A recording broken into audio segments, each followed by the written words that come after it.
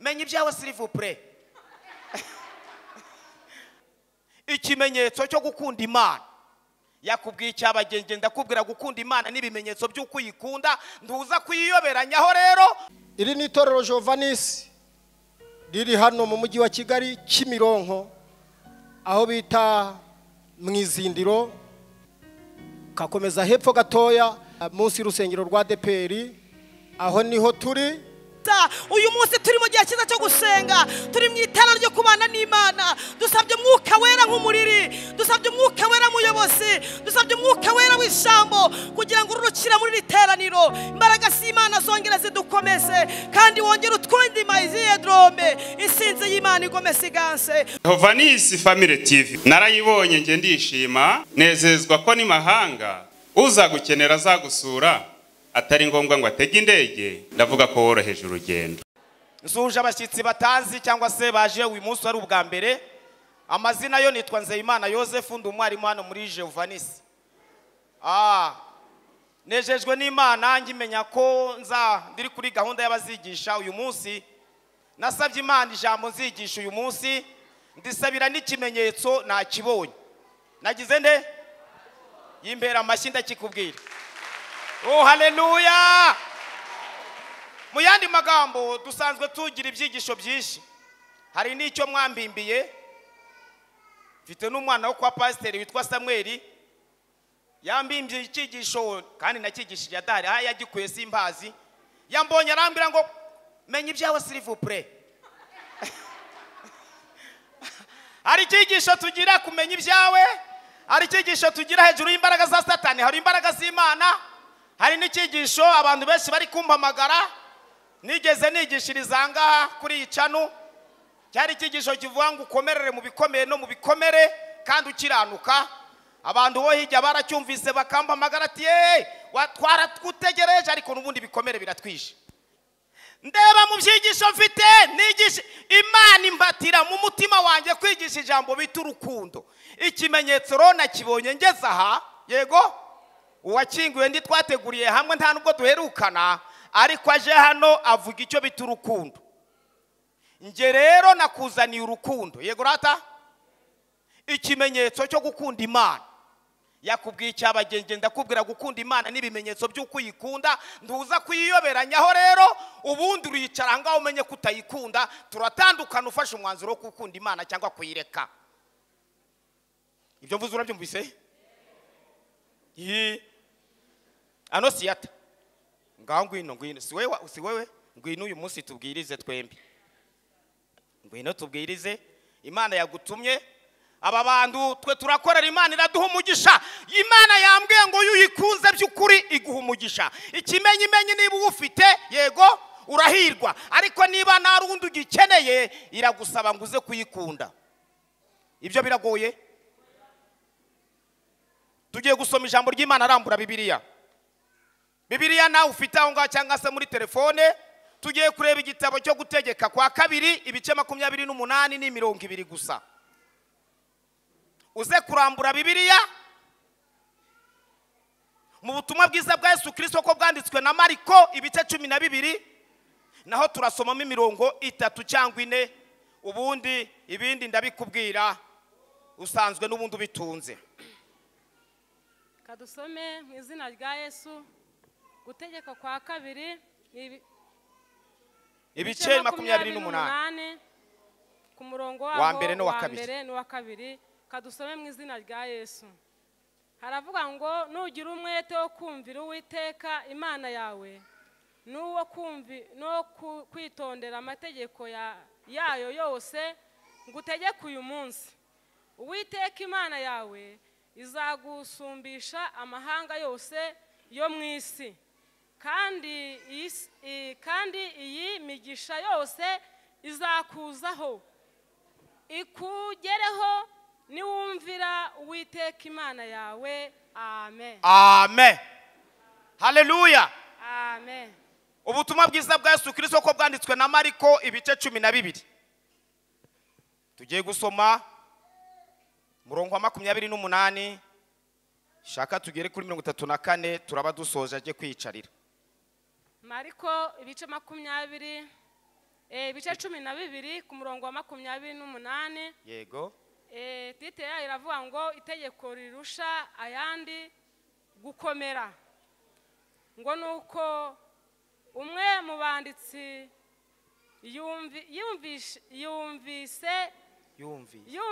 yumvise bajya impaka, amenya yuko abashubije neza, aramwegera aramubaza ati, mbese itegeko ry'imbere muri yose ni irihe?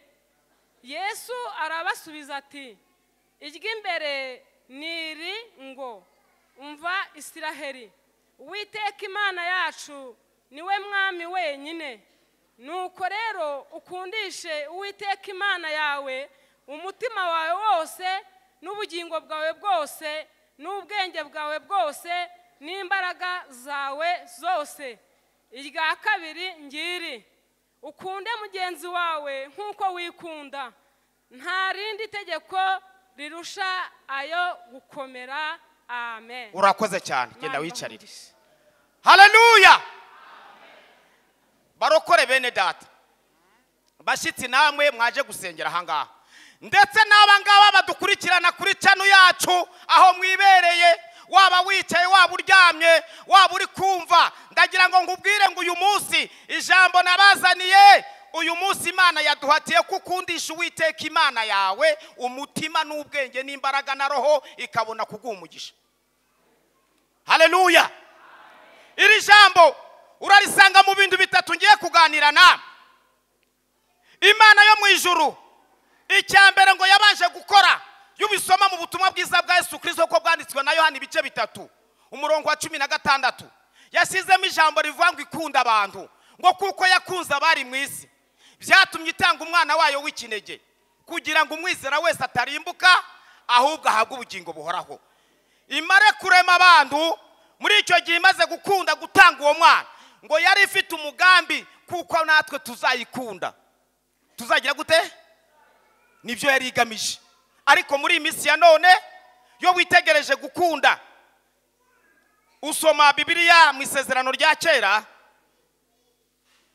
ngo abantu buzura umwuka wera.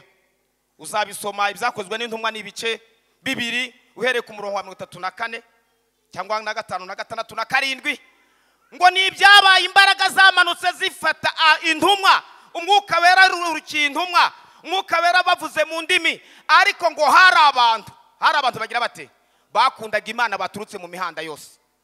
Mu mihanda Bibiliya tubwira ngo abo ngabo bazirikanaga ngo ineza Imana yabagiriye ikagirira abasekuruza ubwo yabatungiraga mu butayu imyaka 40. Abo ngabo ngo ku munsi wa Pentekote, niko Bibiliya tubwira, ngo abo bantu bari baravuye iwabo bavuye mu bihugu bitari bimwe, baraza bagandika mu mahema yabo i Yerusalemu. Icyo bari bazanye ni igiki? Ngo bazanaga ku mwero wabo, bazaniye Imana ishimwe, baje kuyibwira ngo ibyo twungutse nibi, kandi ngo bahamaraga igihe ngo muri iyo minsi ntabwo Pentekote yari yabaye umunsi ngo wari usanzwe ari umunsi wa Pentekote, bemeraga bakazana amaturo y'ibyo Imana yagize gute yabahaye, bakagira amahema, buri miryango ikagira ihema ryayo.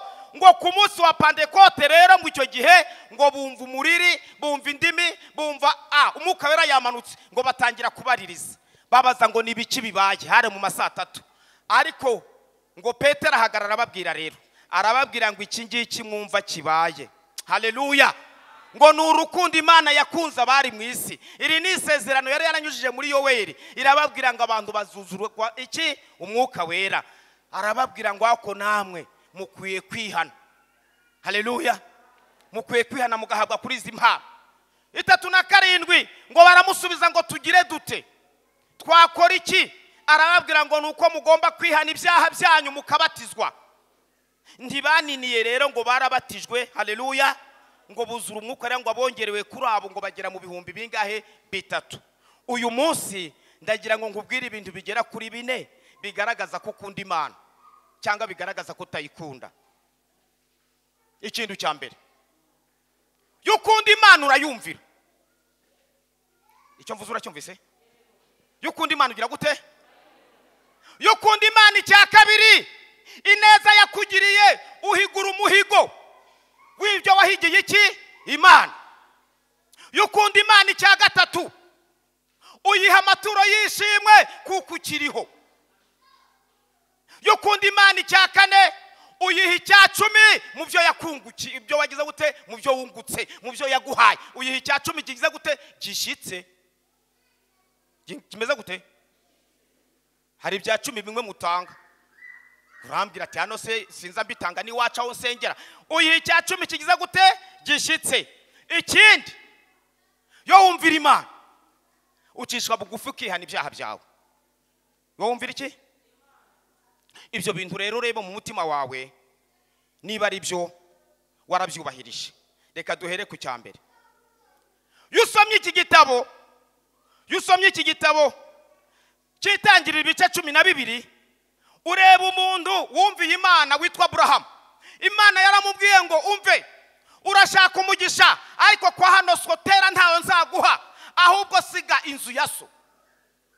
Siga inzu ya so wimuke, ugende mu gihugu aho nzakwereka, nzaguherayo umugisha, nzakugindura ubwoko, kandi nta uzakuvuma ndeba, uzakuvuma nawe nzamuvuma. Amubwirira undi mugisha ati kandi n'uwo uzasabira umugisha nawe azawuhabwa. Oh haleluya. Abraham yumvira iki? Yumvira Imana. None muri iyi minsi ya none, niba ukunda Imana, va siga ibyo ubamo, ibyo byaha, iyo miryango yiwanyu iterekera, ubwo businzi, ubwo busambanyi. Dore hari n'abaherekeza abandi mu rusengero, ngo reka nguherekeze uraza kumva kuri bya bindi. Mu rusengero n'uyu mwanya akaba wicaye ahangaha ari ibyaha byakuzanye. Siga ibyo, wari kubisiga iyo mu bapagani, ukavuga ngo ngenda ashaka gukizwa, ndebe umugisha Imana izamba. Yumaze kuyumvira, ubuteye intambwe ya mbere yo gukunda iki Imana. Ngo Abraham akunda Imana, arimuka asiga se, asiga iby'inzu ya se, ngo arimuka. Imana itugire neza cyane. Birashoboka ko Imana ikongorera ikubwira ngo va mu byaha, va muri ayo madini abamo, va muri ibyo wiberamo, va muri iyo mihango ya gipagani. Ijwi wararyumvise, niyo mpamvu wicaye aho.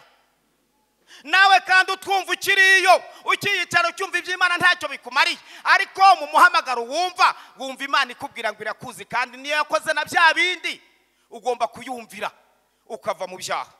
Abraham ni utubera urugero, yavuye mu bigirwamana bya se, arimuka ajya aho Imana igize gute imwerekeje, ajya kuhategerereza umugisha. Imana yarakuzanye mu itorero, Imana si ubaho usengera, irashaka ngo ugire gute uve mu byaha. Ikintu cya kabiri, guhigura Imana iki umuhigo. Abarokore bene data muri misi ya none ubu mufite n'imihigo. Ubu hariyo mwahize no muri covid mu kifiti. Bonye agapfukamunwa karakurembeje, Mwami Yesu Kristo ndagushimiye cyane, nungiza simpwere simpe, nzakugirira neza, nzaguha n'ihene n'inka, mvuye ahangaha nzaguta. N'ubu ngubu urarya ukanywa nturibuka ko wabivuze. Ariko igitabo cy'itangiriro kirakubwira ngo Yakobo, inde Yakobo, uzabisoma mu bice 28. Yakobo ngo mu gihe yari afite amagorwa, yimutse kwasi, bamubwiye ati genda kwa Labani wihuse kuko mwene nyoko yakugirira nabi. Ngo ariko ageze mu mudugudu bitaga Ruzi, kubera umunaniro n'umucuko n'agahangayiko, araryama arasinzira. Asinziriye, Imana igukunda cyangwa ikunda abantu bose ngo irahamusura. Igira gute? Ibibazo wabayemo yitakiba Imana uba warapfuye. Abakuroze yatakiba Imana uba warapfuye. Impanuka wahuye nazo yatakiba Imana uba warapfuye. Yakobo ngo agiye kubona abamarayika bazamuka n'abamanuka n'urwego rurerure, ngo agiye kumva yumva ijwi ry'Imana. Ijwi ry'Imana riramubwira ngo Yakobo, undi ati karame, ati humura. Haleluya. Ahangaha uryamye naho uri kujya hose ndahazi, ariko nzakujyana muri icyo gihugu, nzaguherekeza, nzabana nawe, nzanakugarura muri iki gihugu cyasuvuyemo. Yakobo ngo arebye yumvise n'ijwi ngo arishima, ariko avuga ijambo rikomeye. Aravuga ati ndebesheje Imana amaso. Aravuga ati hano hari Imana nubwo ntari mbizi. Ngo yegura ibuye yari yiseguye, ararishinga, arisuka amavuta ya Elayo, arangije ahiga umuhigo. haleluya. Aravuga ngo Mana nundindira muri iki gihugu ndimo ngenda, ukazangarura kwa data amahoro, ukazamba kurya no kwambara, uzaba Imana yanjye. Ibyo uzambaho byose kandi sinzabura kuguha kimwe mu 10. Haleluya. Ibice 28 uze kuhasoma, shaka uzageze kuri 20 kuri 20 kugera kuri 22. Akimara guhiga ibyo Imana iramwumva imuhihirwe, ngo arahaguruka ajya kwa Labani kwa nyirarume, agereyo baramwakira. Ibyabereyeyo ndashaka kubivangura, ndakubwira ngo yahaboneye umugisha kuko yari yaravuganye n'iki n'Imana. Imana yavuganye nawe, yishakishe ko uyikunda, yemerera uyikunde n'ubwenge bwawe n'imbaraga na roho, ndetse uyikundishe n'iki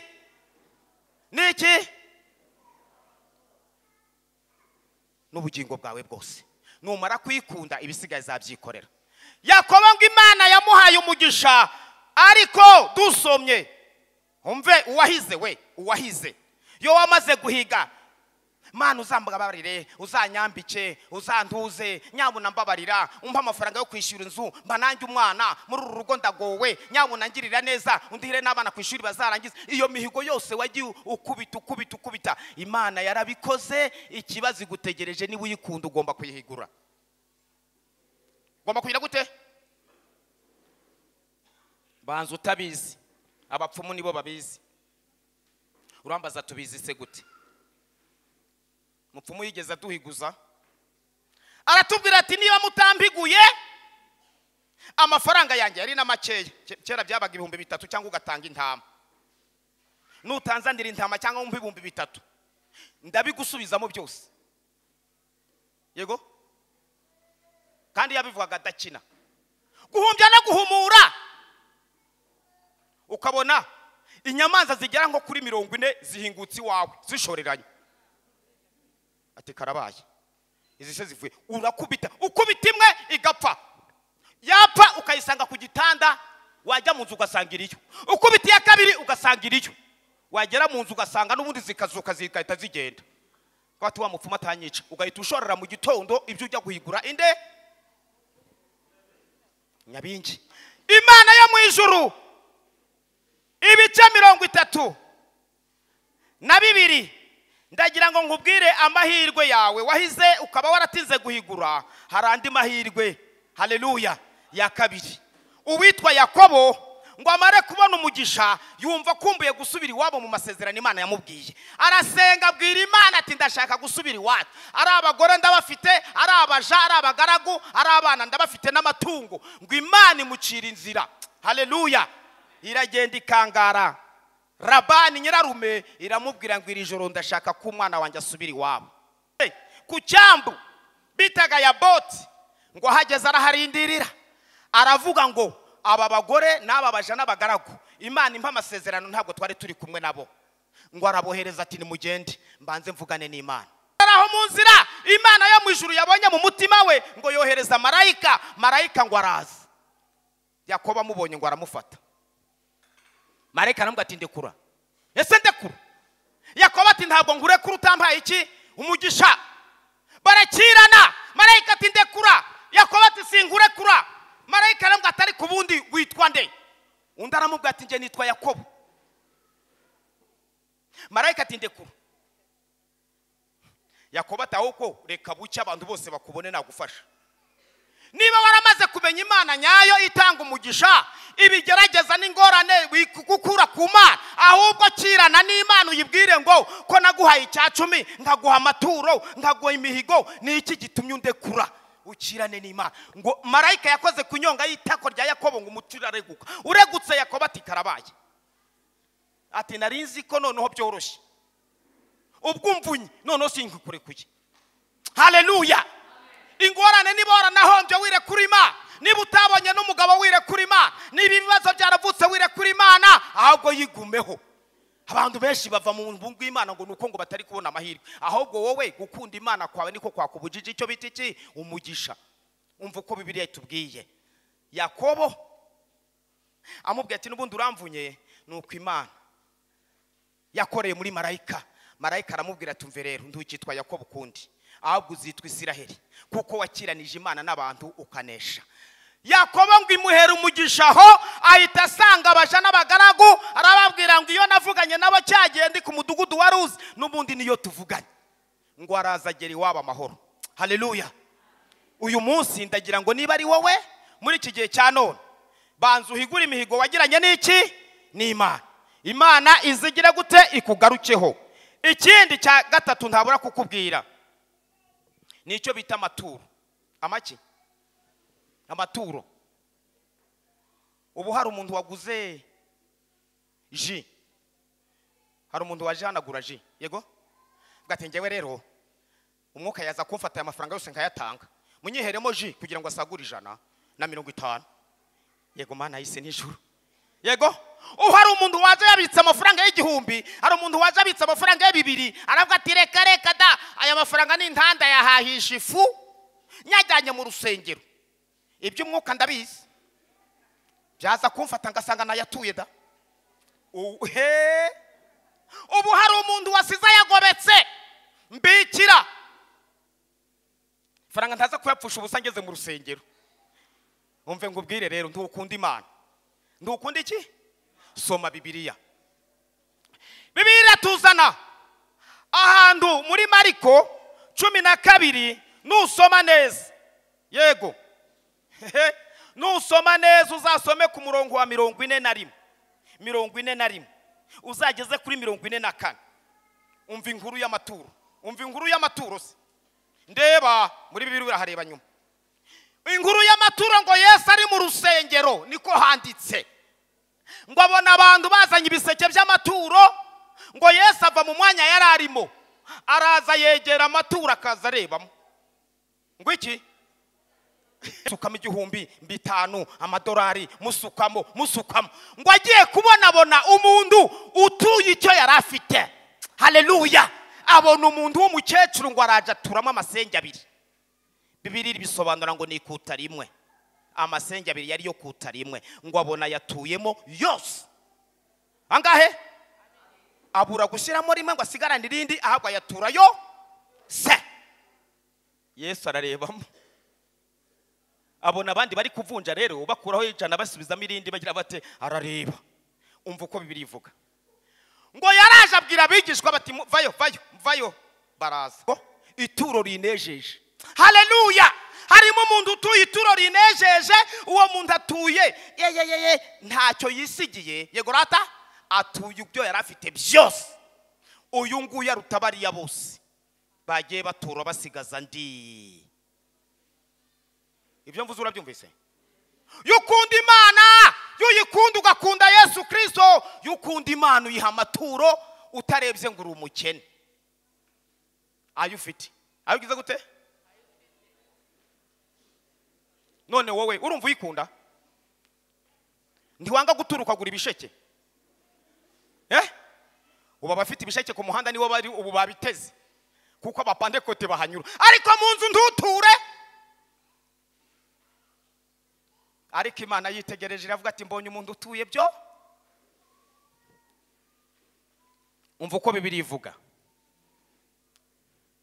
Tugiye kubyerekeye cya 10. Ndaza kugigusobanurira. Taza kungira nk'umukecuru. Hari umukecuru wavuze ati niko mwari. Twabaga Igisenyi ahantu bita mu Rugamba. Ati mwari, njewe rero mu bantu batazazira icya 10 mbamo. Nanjye ati uragitanga mukecuru? Uzutanga icya 10 neza? Ati pe kandi yagiraga amakahwa. Ngategereza igihe mukecuru azazana 6,678 ndaheba. Ati mukecuru ntacyo ndabona. Wenda ntibizaza ahangaha, ntibizaza aha. Ariko twebwe ni mu ngoma yacu icyo gihe mu cya 10 twabaga dufite amakayi abadiyakoni, utanze cya 10 tukamwandika nayo yatanze, ikayi kakigwa hariya. No mu kindi gihe uwo mukecuru rero tugasanga hari 10.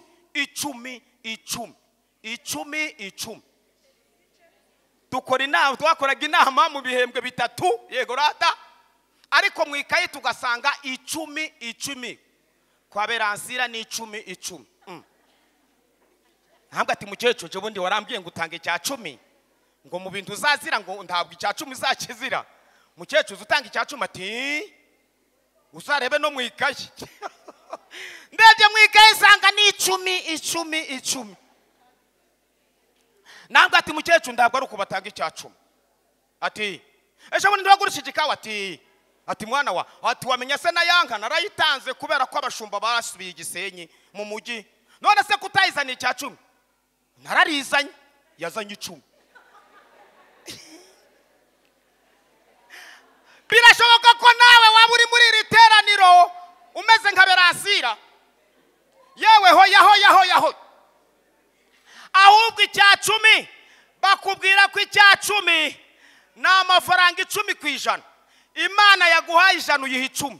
Imana yaguhaye 1,000 ukayiha 100. Imana yaguhaye 10,000 ukayiha 1,000. Imana yaguhaye 100 ukabiha 10,000. Ni 10 yego rata. Ntabwo ari igikoroti ahubwo ni 10 mu iki. None abantu ba hano rero namwe mumeze nka wa mukecuru. Baberasira 10. None umuntu agurisha inzu akagurisha moto akagurisha isambu akagurisha iki ariko ugasanga mu mbe hari iki 10. Yego rata ndago bibaho. Bashobora kuba babigishije nabi narije kubikwigisha. Ibyo mvuze urabyumvise. Nongere ngubwire ngo kandi iyo watanze icya 10 neza ni wowe wihesha umugisha utarebye ku bantu. Iri jambo ndaza kuritaruka rikancika. Mwene data yatwigishije ngo uzakunde mugenzi wawe nkuko wikunda. Mu itegeko ry'iki Imana. Imana iravuga ngo urukundo nibwishaka. Uyu munsi umuntu udatanga icya 10 ndukunda Imana ndukunda na bagenzi bawe. Ikimenyimenyi hari uwanga guta hari nuwo uvugana. Ngo ariko da ntawatanga icya 10 da. Icya 10 aba pastor muraduhenda. Nimwe mukirya. None se uri uwo muntu akunda mugenzi we? Oya nsubiza se vuba. Ndiwumva ko agomeye itegeko ry'Imana arasimbutsa reba pastoro yego rata ngo naba pastoro bagicyo cya 10. Ukunda mugenzi wawe ugira urukundo icyo wakibara murabyanze. Umva uko bivugwa rero. Hari umugabo umwe wenda niba kiriho simbizi ariko abaya nariho ubwo turi kuri cano yazambera umugabo yitwa Shikama w'imuhewe. Uwo mugabo yigishije icya 10 Imana imubwira ko izamuhemba. Haleluya. Niba kiri hazamfasha azampamagare azamfashe. Yatwigishije icya 10 aratubwira ati nubwo mubona mutya ngewe nigishije icya 10 nzunguruka imidugudu nzunguruka amaparuwasi. Imana irambwira ngo nzakugororera. Imugororera mu bintu abantu bose babona. Iramugororera. Icya 10 yigishije icya 10 agitanga neza. Bacuruzaga ibintu bita imineke ntimuyizi. Ntiyarazi kurya icya 10 cy'Imana. Niba agurishije n'ihene ntiyarazi kurya icya 10 cy'Imana. N'inkoko n'amagi. Imana iramubwira ngo kubwo kumba icya 10 neza nzakugororera. Imana iza kumuhata kuva ku muhanda aho yarari. Ava ku muhanda aho yarari. Yumva hatiwe kugurisha aho hantu. Abwira abana ati ndashaka kugurisha nimuki. Icyari kimwimuye ni igiki? Ngo na hantu yabonaga ikigunda igihurukwa. Avuga ati wambi kibanza hano kuri iki gihuru nashakisha ukuntu niyororere inkwavu n'ihene korora bikanteza imbere nkabyaza iki gihuru umusaruro. Abwira nyiri cya gihuru igisambu kinini aramubwira ati ko ndi gushaka umukiriye wambabariye ukazanyemera ukwamba ikibanza hariya kwa kira gihuru kuri ya sambu yawe. Umugabo atari ikibazo se ariko amuca urutege. Aramubwira ati ariko se Shikama wowe urava ku muhanda uje gutura mu gihuru. Ariko intego yo yari yo korora ihene n'inkwavu. Ku muhanda hacururiza imineke ntacyo bimaze. Naho Imana ifite umugambi wo kumugororera kubera ko yatanze icya 10. Nyiri gihuru aramubwira atumve rero niba wumva ushaka kuva ku muhanda niba utarabona n'umukiriye nyihera iyo nzu yego tuvugana amafaranga yayo uze nguhe ikibanza ndakugereka makeya. Aramuga ati nta kibazo. Yagiye amuhinzu ayo yamugeretse niyo atatubwiye arangije bakora mitasiyo yego afata ubutaka bwiwe aha mukatiye amafaranga asaguye yamugeretse niyo yagiye kuba kugura ibiti yubakisha yanzu.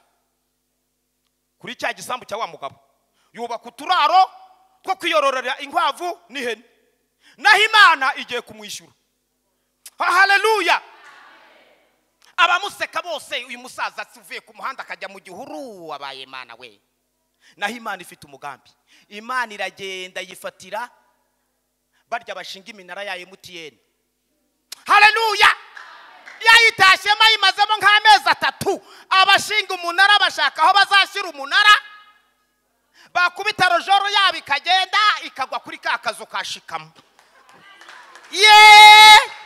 Oh haleluya. Abantu bakinginga bakagoragoza ngo bahimure wapi. Urushinge rugakata rukaja kuri ka kazo kashikamate. Bibaye gatatu baraza baramushaka.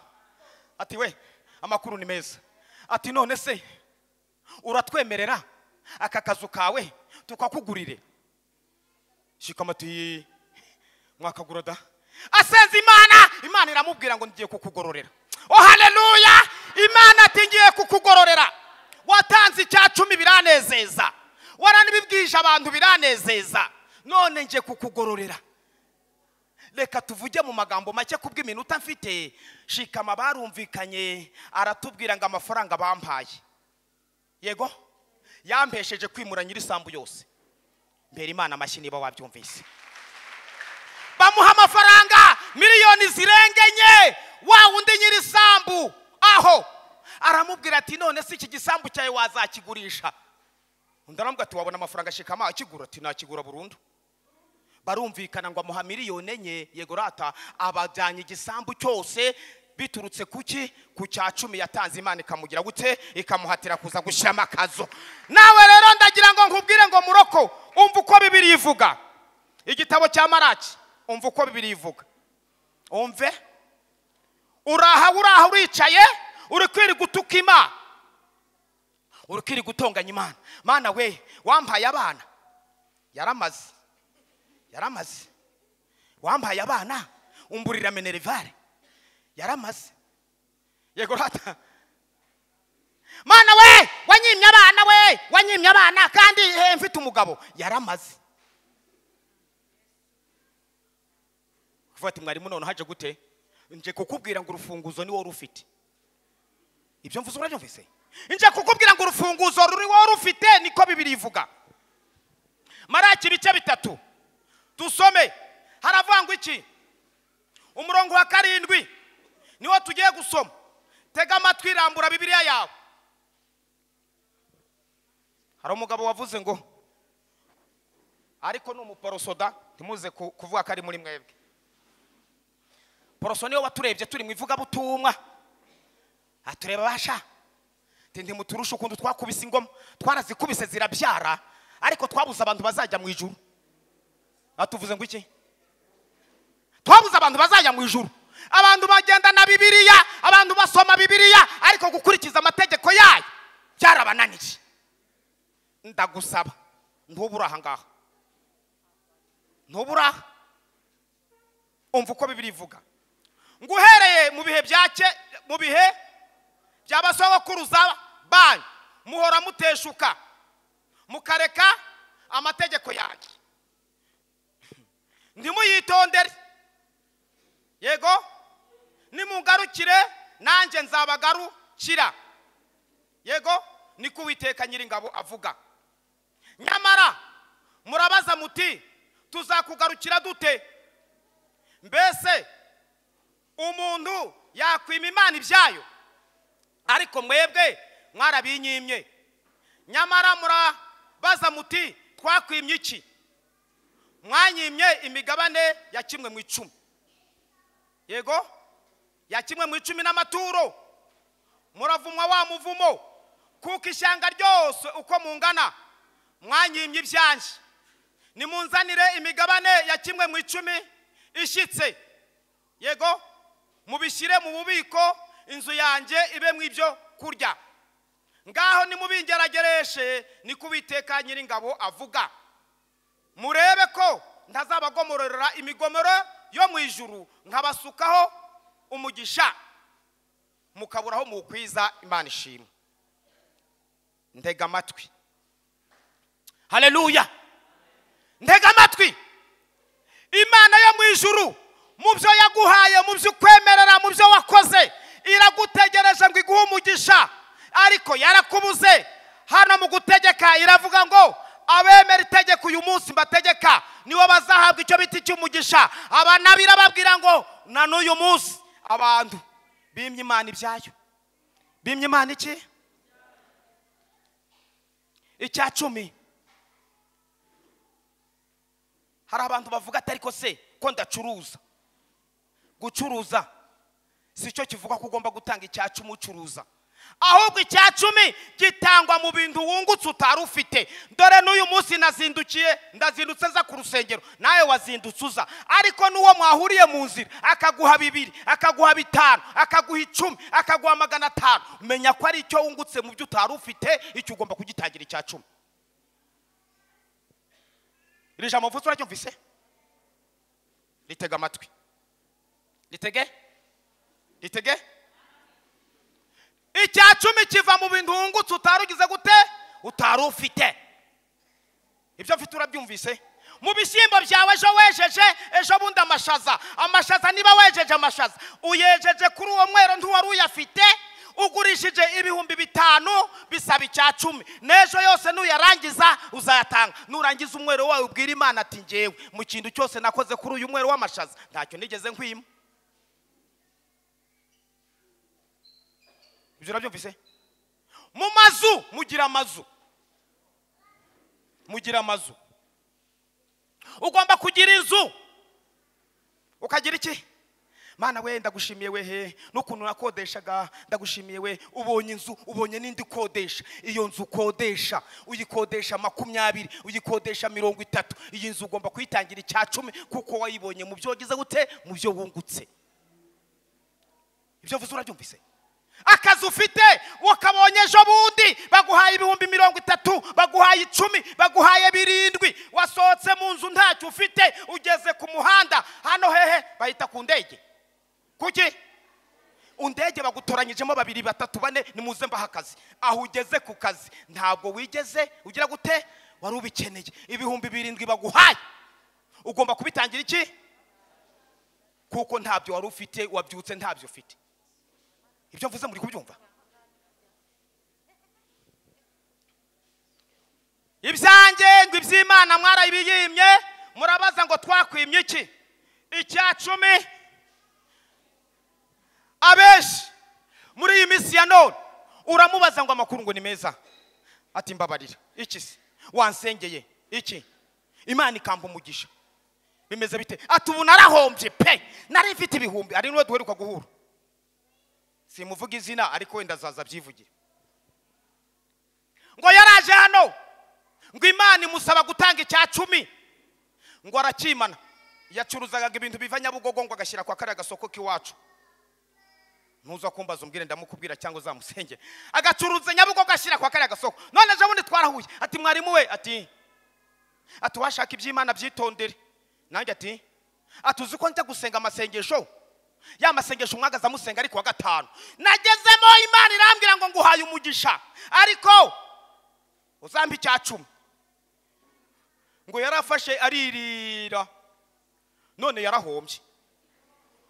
Yarambwiye ngo mwari ya masengesho yawe kuwa 5 naranje Imana irambwira ngo impaye umugisha, ndacuruza ndunguka ngo zahita, none naribagiwe, none narahombye. Mwari wansengeye, nanjye tubwo se ndagusengera cyangwa urihana huko?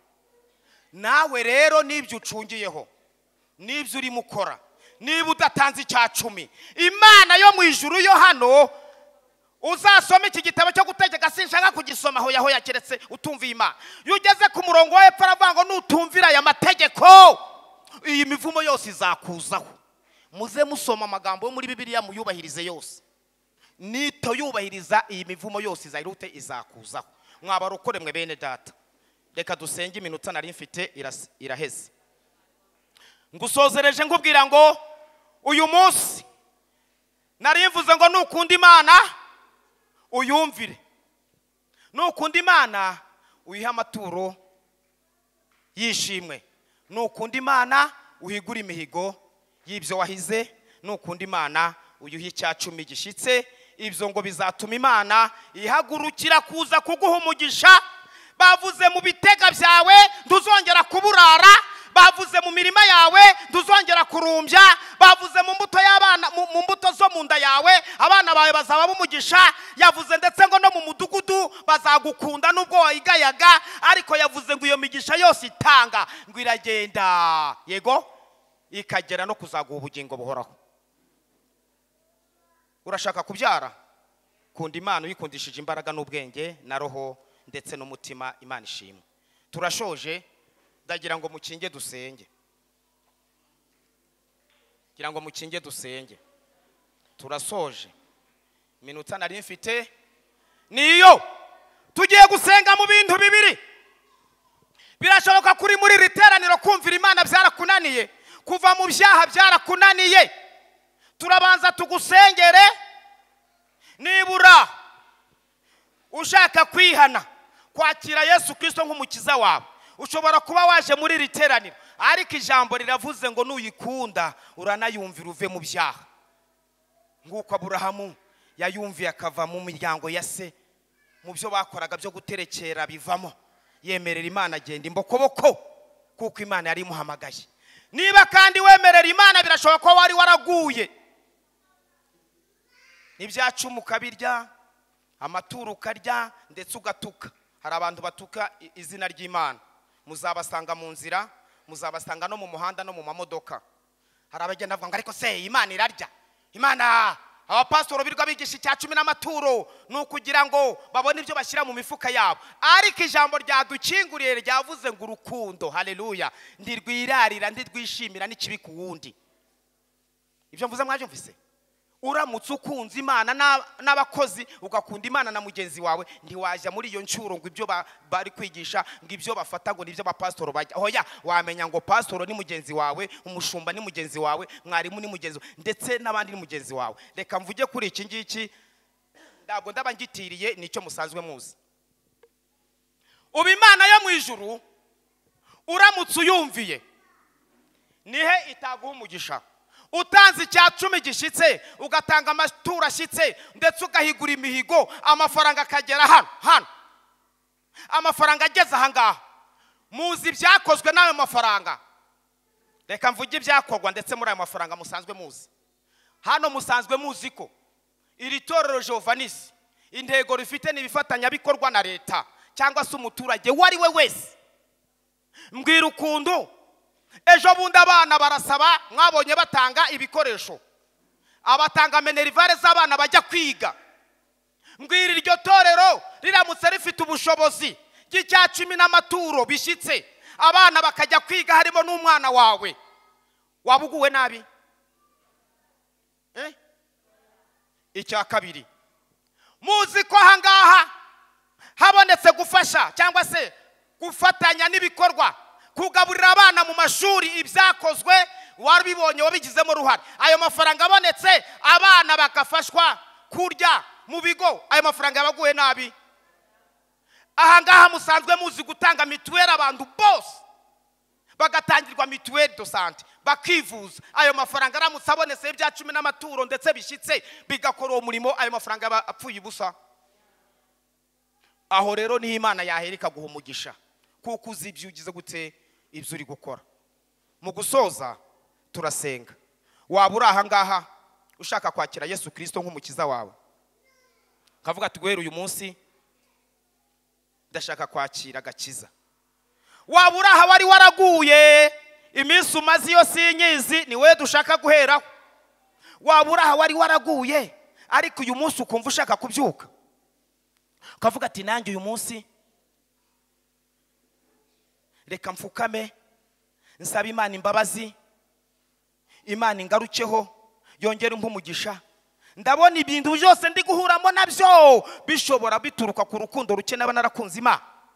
Niba uhari, shyira ukuboko hejuru tugufashe gusenga. Urahari muri riteraniro?